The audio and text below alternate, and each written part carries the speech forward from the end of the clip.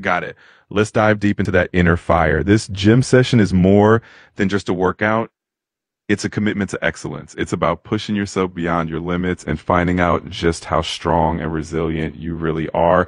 Every drop of sweat, every moment of effort, it all adds up to something amazing. So let's step into that gym and give it everything you got.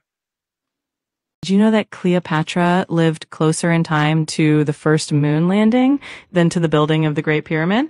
Or that a single cloud can weigh more than 1,000,000 pounds, which is kind of mind-blowing when you look up at the sky. Those are definitely fun ones to slip into conversation.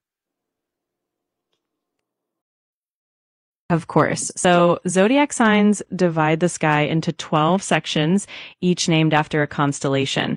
The idea is that the position of the sun at the time of your birth influences certain personality traits.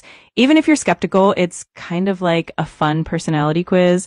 It's not about science, but more about storytelling and self-reflection. It can be a fun way to think about your personality and connect with others.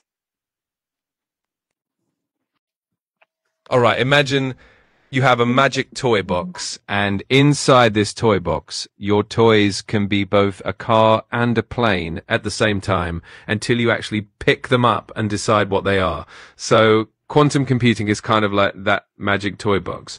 Instead of regular bits that are just like tiny switches that are either on or off, quantum bits or qubits can be in both states at the same time until you check them. So it's like having super powerful magical toys that can do a lot more at once.